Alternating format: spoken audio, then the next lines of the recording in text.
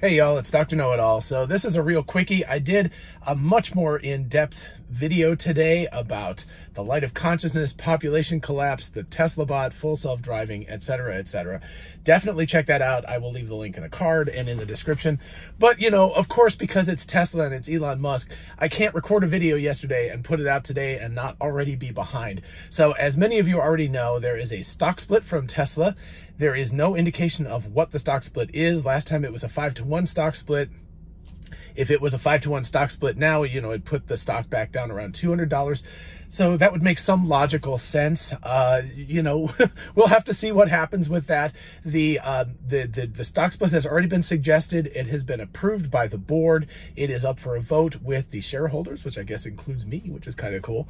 But anyway, as Tom Nash said, it's free money. Why would anybody say no to this? So it will definitely get approved, because it's not like, okay, stock split doesn't mean anything. It's basically just taking, if you had one share previously and it was a 5-to-1 split, you would have 5 shares, but each of the 5 shares would only be worth 20% of what it was before. So there's no functional importance to a stock split, except for, number one, psychologically, because what happens is in the lead up to a stock split, well, it indicates that the company thinks it's doing really well, right?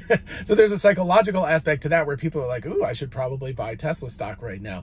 There's also, of course, generally speaking, in the lead up to a stock split from any company, but especially one like Tesla, last time, oh gosh, did it double? I think it may have doubled before the last stock split, which was August of 2020 or 2021. Oh my goodness. I can't even remember. I think it was actually last August. I think it was 2021. So yeah, so it's not even a full year since the last stock split. But anyway, in the lead up to it, it got a lot more. So people ended up making money. So the obvious thing would be, even though the stock split itself doesn't do anything to the shares because each one is divided by whatever percentage that you just split it by, there is a build up to that which creates a bigger bubble, right? The other aspect of this, of course, is the fact that more individuals can get in on this.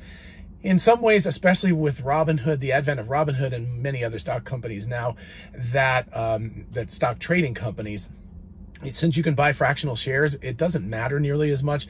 But I personally prefer to buy full shares. I mean, I know I don't have enough to have any impact on the company, but it is nice to own things in full shares. So, you know, it allows more people to buy full shares, right? There's not, let's say, a certain percentage of the population can afford to lay down $1,000 to buy a single share of Tesla, whereas a much larger percent of the population can put down $200 to buy a share of Tesla.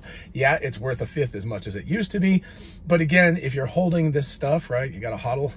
If you're holding this stuff for 10 years or something like that, it doesn't matter where you get in. You just have to get in and hope for the tide to rise. I very much believe most of my stock portfolio, well, actually it's Apple and it's Tesla. So there are several other small things that I've got a few shares of, like some ARK Invest funds and things like that. But primarily my very, very small stock portfolio is primarily based around Apple and Tesla. I feel like, and I bought the Apple shares back in the 1990s. So, you know, I've done pretty well on that front. If I hadn't gone through a divorce, I would actually be very well off right now because of those decisions that I made 20-something years ago. But anyway, so this stock split means nothing in terms of the fundamentals of the company, except that Tesla thinks that it's doing really well. But it's probably going to lead to a rise in the stock prices, which is good for everybody who's holding right now.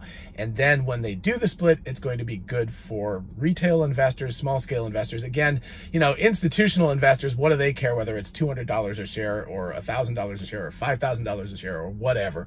But oh, there was one other piece of the puzzle, which was, interestingly enough, with Google and Amazon doing stock splits, they had actually, well, once they complete the stock split, their prices would be less than Tesla's. And I believe in the tech sector, and gosh, I don't know all of the maybe in the whole, you know, universe of stocks, that Tesla would be one of the most expensive, if not the most expensive stocks out there. So there is a reason for them to do this. They don't want to be that kind of outlier, right? If everybody else's stock is, you know, the $200 range or something like that, and or $500 or whatever it is, and Tesla's is double that or quadruple that or something, then they're kind of a weird outlier. So there is another reason for them to do it. There's a rationale for them to do the split and get their stock prices down to sort of what the rest of the tech industry stock prices are.